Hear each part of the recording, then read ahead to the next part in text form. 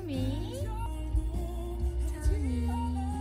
드디어 강아지들 데리고 첫 캠핑을 떠나는데, 와, 이거 짐 실는데 밤 돼버렸네. 뒤에 백밀러 보여? 안 보이지? 이것만 없으면 보이겠다. 일주일 정도 지금 트렁크도 꽉 찼어. 그래, 뒤에 비웠어. 이제 보여. 이제 보여. 일단 너무 갈 길이 머니까 오후 7시 46분 도착이거든? 일단 출발을 하도록 하겠습니다. 들어가서 얘기해야 돼? 셀프인데? 등유 사려고요. 고속도로 주유소에는 등유 판매 안 한다는데? 홀랭. 그럼 그냥 갈게요, 일단.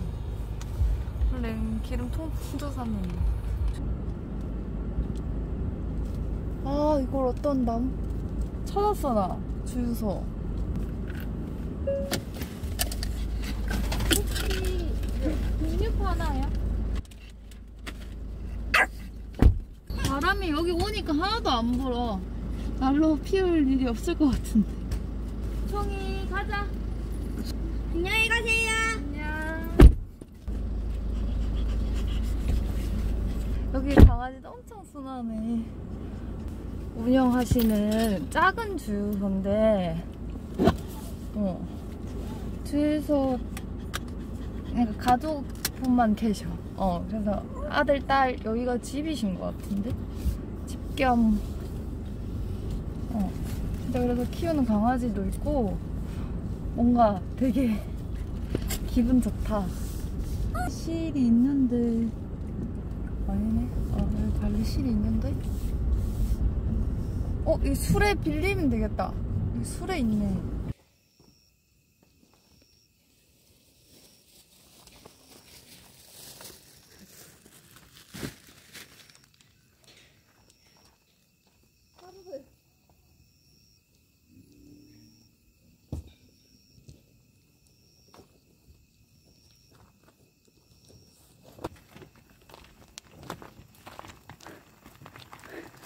할 수 있어! 아씨. 할 수 있어! 안 되겠다, 이거. 좀 밀어주시면 감사합니다.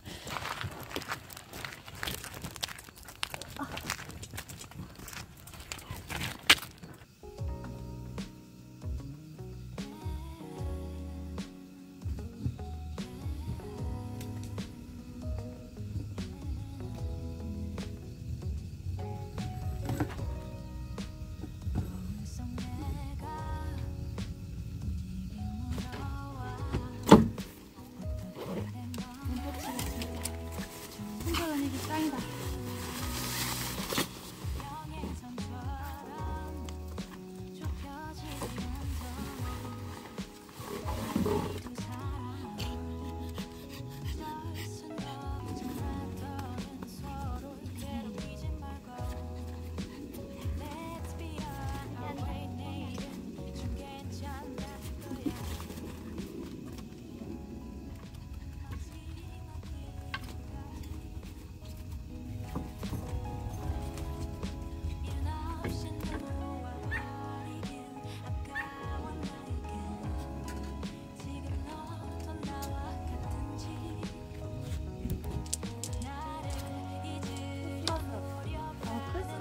진짜 캠핑하면 짱이겠다.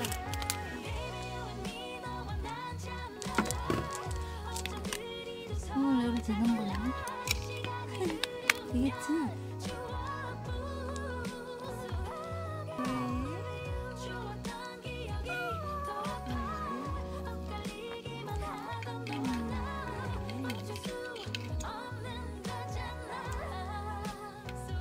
갑자기? 너희 둘이 그렇게 친하다고? 갑자기?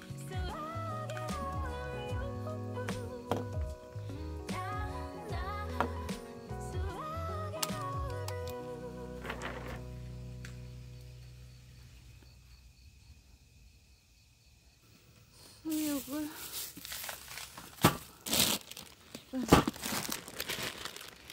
무수분 수육이라고 이유가 없이 하는 수육입니다. 칼이 생각보다 되게 무디네.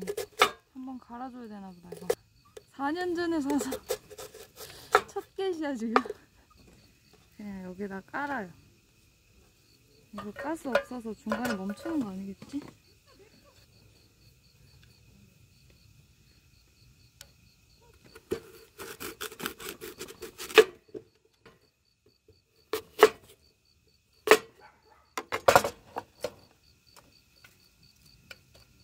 사과를 하나 더 넣을까? 물이 안 들어가요. 무수분 수육이라서 제가 올 때 이렇게 사왔어요.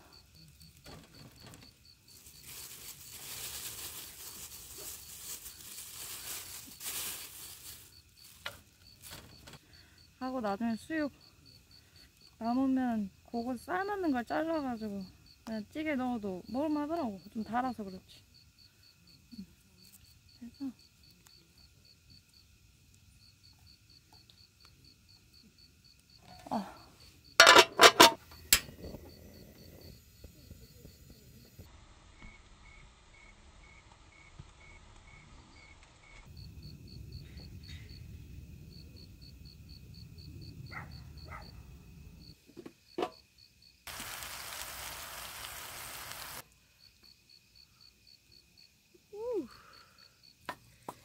오, 이거 진짜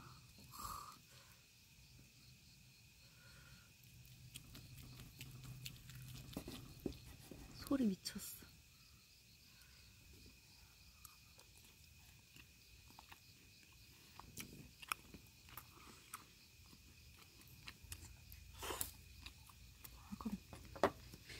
너무 맛있다 보면.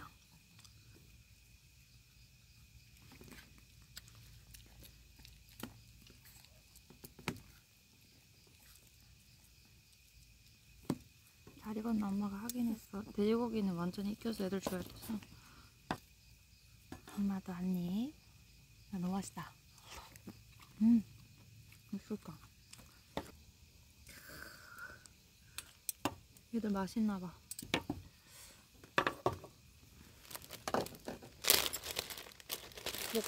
다 먹고 쳐다보는데. 엄마도 좀 먹자.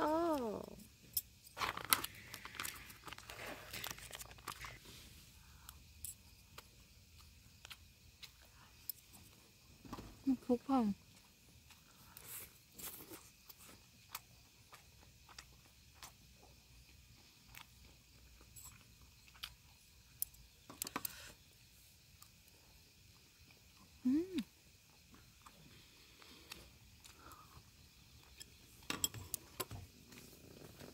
아, 그건 달아. 그래서 그냥 딱 쌈장 그 묵은지 정도가 딱인 것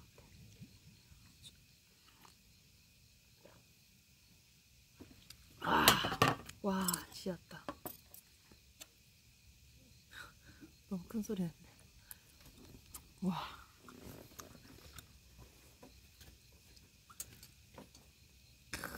와, 한잔 합시다.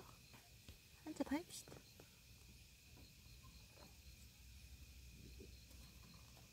아, 라면도 먹고 싶다. 가란 것도 먹고 싶네.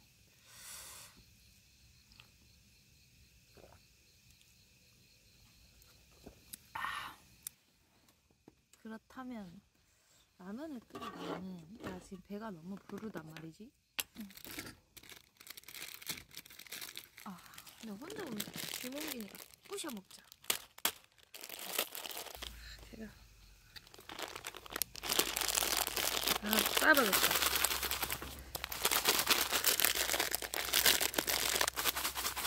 흔들흔들.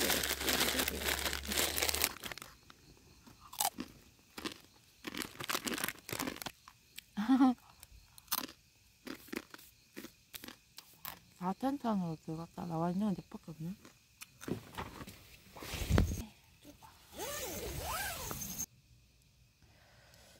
얘 왜 이렇게 얌전하지 오늘? 원래도 뽀민 얌전하긴 한데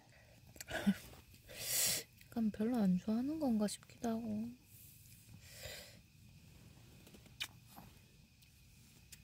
보내세요 다들. 요즘 뽀미도 좀 나한테 집착한다. 그래서 일부 두꺼운 거 갖고 왔다. 원래 얇은 거 갖고 올라다가. 근데 여기 텐트가 은근 더워. 이 텐트가. 기마려. 화장실 갔다 와봐. 잘래.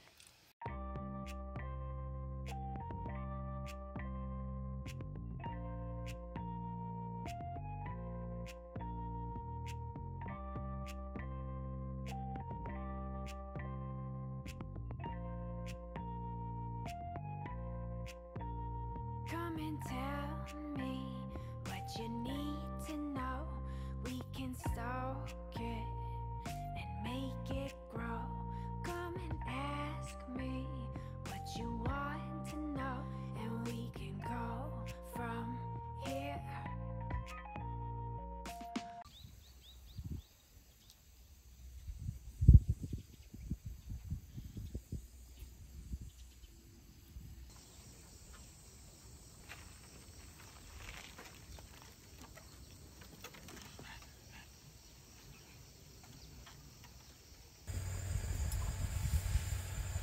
뽀미 너무 더워해서 저희 집 강아지 중에 뽀미는 제가 차에 에어컨 틀고 문 살짝 열어놓고 놔두고 왔거든.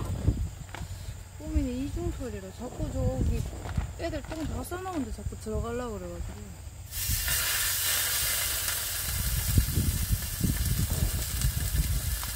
안심입니다.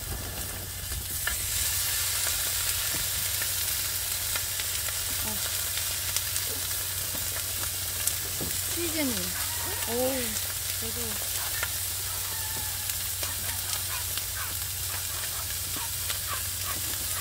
원래 평일날은 여기가 장사를 안 한, 캠핑장이 영업을 안 하는데, 내가 하루 더 연장했거든. 나만 특별히 편히 봐주시겠다고 했어.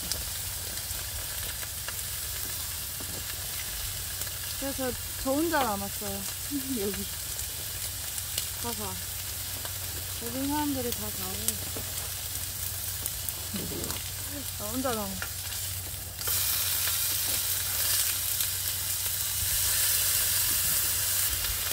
영화 다 보고 나니까 방송 키고 아주 좋아. 어제 1시에 온다 했잖아. 정확하게 1시에 왔지?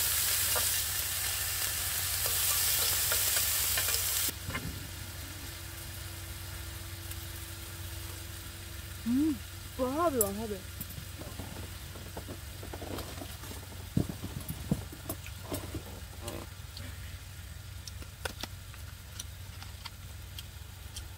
소고기야 와사비.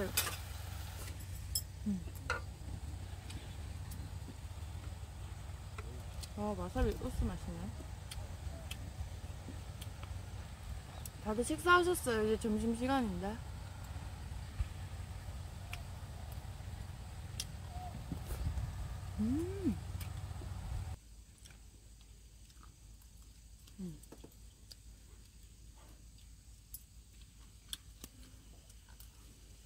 배고팠어.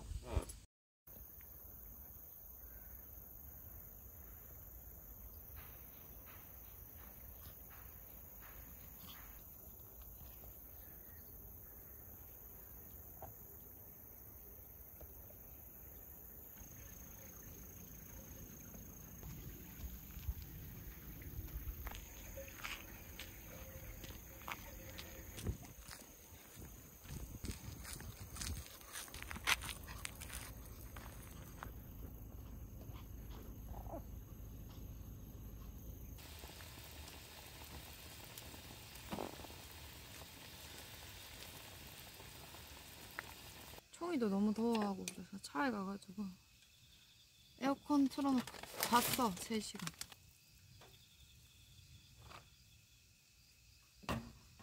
햇반 끓였어. 기가 막히지? 햇반, 김. 불었어. 방송 키기 전에 물 끓여서 이미 불렀다.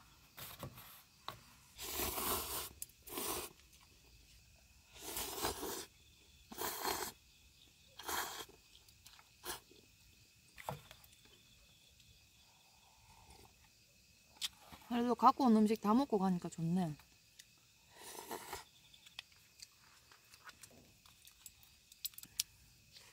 요리하고 먹고 놀라고 가는 건 줄 알았는데 진짜 쉬러 오는 거네. 집에서 휴대폰 보는 거랑 나와서 드라마 보는 거랑 또 틀려.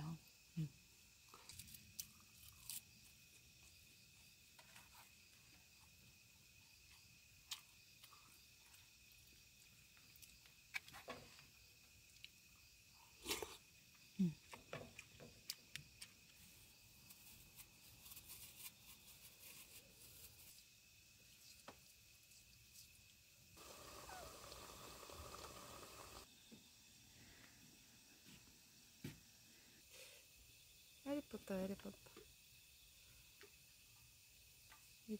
차가웠던 게 아니라서 우유가 금방 식었어.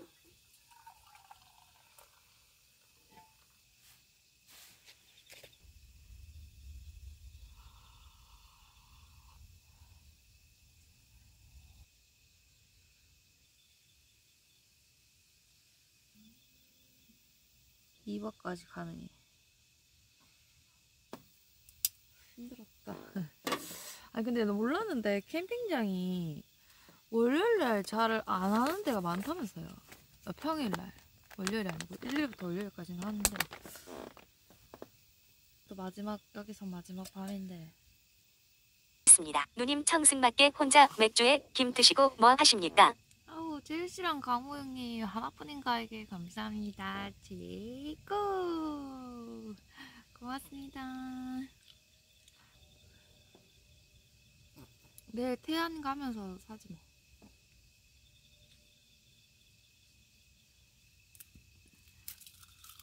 아 입금을 해야 된다.